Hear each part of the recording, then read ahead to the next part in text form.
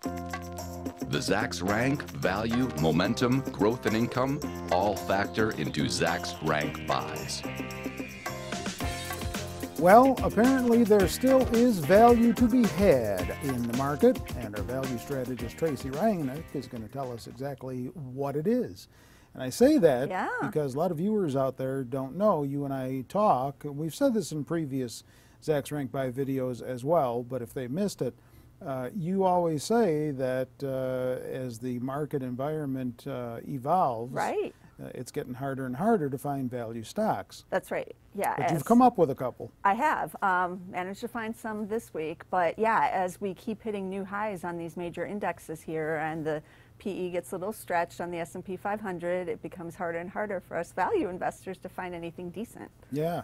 Well, the one that you came up with on your radar, Lakeland Industries, they manufacture safety garments. Yes, like kind what? of like hazmat suits. Oh. I always think of, you know, Outbreak and stuff where they're in the big suits, but someone has to make that, and Lakeland is the one that makes it. Okay. They have two kind of separate segments. They have a core business that is what you would consider to be regular industries, you know, petrochemicals, auto industry, anywhere where someone has to be completely covered. Then you have the medical area, just even in labs and things, you need, you know, a super secure environment, so you have to buy these kinds of suits. But also with the recent outbreaks of various conditions like Ebola, the MERS in South Korea, and now the avian flu in the Midwest, you also need coverings. And actually the Ebola outbreak, I mean, it sounds strange, but that outbreak, because so many U.S. medical professionals and even European medical professionals were going to Africa and they were putting on these Lakeland suits,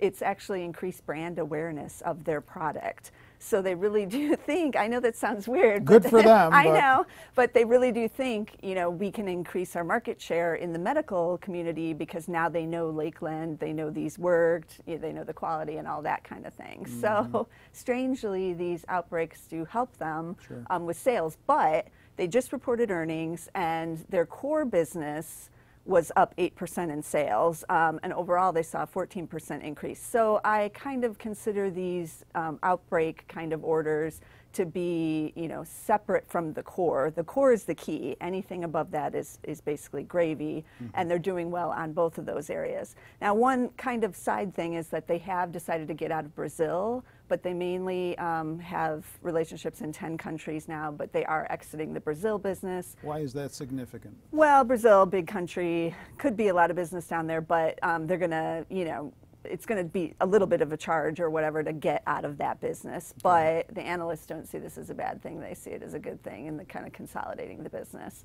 You can see the estimates here, big earnings gain compared to last year because of all these things, because their core business is doing so well, and then you have these interesting outbreaks going on. So we got some good earnings growth expected for this year, which is what we want to see.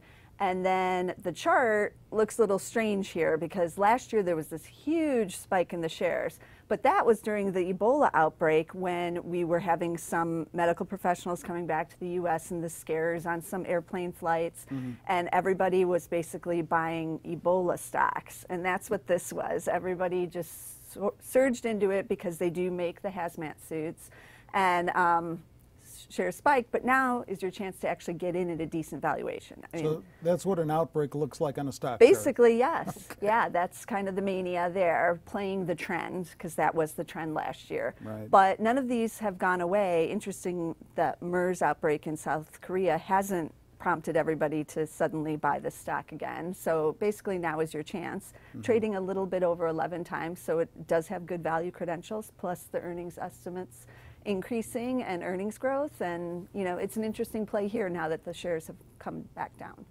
All right, well, a company whose business isn't really hinged on tragedy is MHO. They're a home builder.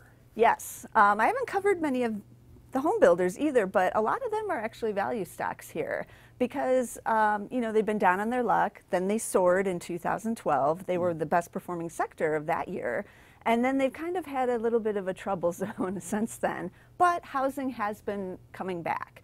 And this spring, we're seeing another hot spring selling market. And New home sales are picking up as well as existing home sales. And you can see that in their earnings. They haven't reported second quarter yet. They reported first quarter last April. But you can see 35% earnings growth expected for this year, similar for next year. They had backlog growth in the first quarter. They had a double-digit jump in the new orders. They saw gross margin increases. MI Homes is mainly Midwest. I mean, their headquarters in Ohio. But they also are in some of the really hot markets like Texas, which is super hot right now, despite the oil industry slowdown. Dallas is one of the hottest markets. And then they're also in Florida, which is really regaining some strength, and the Washington, D.C. suburbs, which is also a strong market. So kind of like where their communities are located here. Mortgage rates are still low, so people are still going out to buy. Job market is better. People get interested in buying a house when the job market is good because they feel more confident. And you can look at this chart. This is kind of, there's no momentum going on here. It's just up and down and back and forth. This is true of basically almost all the home builders. They can't get any traction. But it's trading around 13 times, so it does have some value here. And if we can see, the job market continuing to improve, I think the housing market will be pulled up with it. You wrote, though, that land costs rising have eaten into their margins just a bit. Not really a big problem, though, right?